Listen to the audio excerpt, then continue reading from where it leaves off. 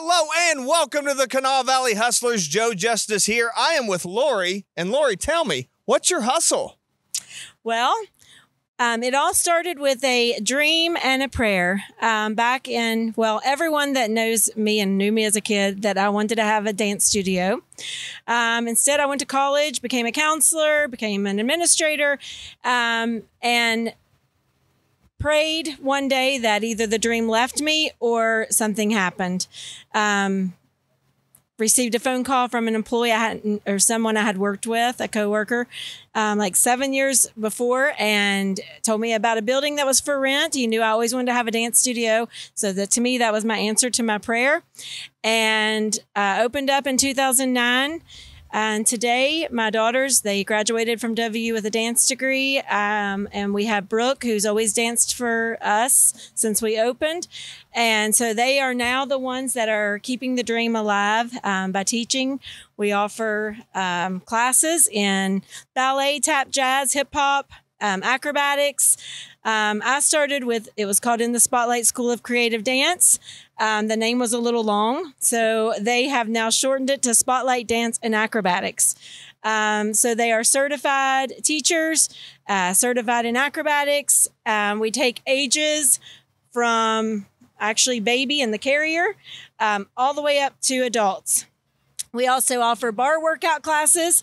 And so we do just pretty much about everything. We have a very broad schedule, and I'm very proud of them for continuing the dream.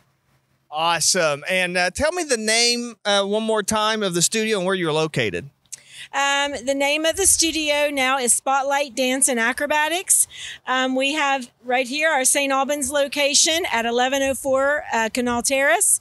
And then we just last year, we actually started the process 3 years ago, but last year opened up a location in Canal City at 3906 McCorkle Avenue Southeast in Canal City.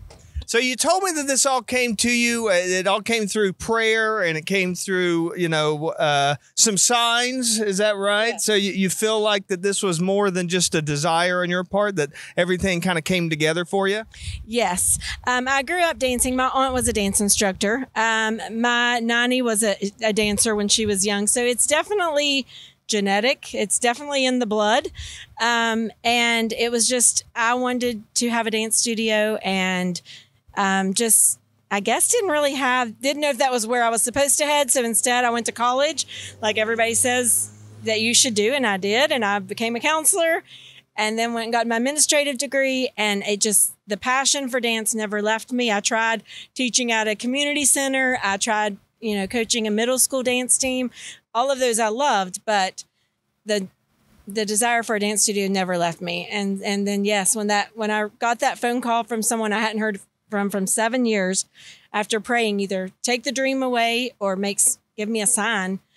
To me, that was my sign. So I followed it. Well, I am glad to hear that you were able to follow that and listen to your dream. I talk to a lot of people that are entrepreneurs, early level. They kind of have a little bit of a dream, but tell me a little bit about what that's like. Actually, I imagine you had a stable job and income and everything, and those first steps out in faith in starting your own business. What was that like, and what would you tell people that are doing that for themselves? If you have a dream, first of all, it doesn't leave you. If it's a passion that you have, it's in there, it's in your heart. You need to find a way to make it happen. Even if it means that you have to work another job like I had to do until I kept my other job. But I started off with, I think, maybe like 10 students.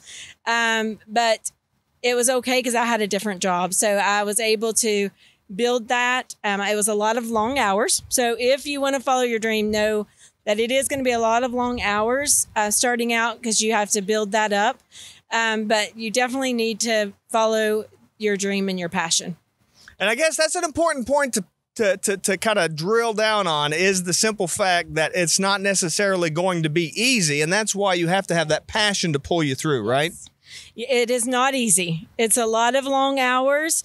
It's scary, and having that confidence to do it, I think that's what kept me. I like, how am I going to do this? But you just have to believe in yourself, have a good support system, talk with people, and just know it's not going to be easy and you're going to put a lot of hours in, but the payoff is amazing because then you feel at peace. Great. And as we're kind of wrapping up here, is there anything that you want to let people know, how to get here, where to learn more about what you have to offer, anything like that? Yes. We are on Facebook as Spotlight Dance and Acrobatics, LLC. So you can reach out to us that way. We also have a webpage, Spotlight Creative Dance, and reach out to us. Also a phone number, 304-590-1791. And we will get you hooked up. It's a great place to be.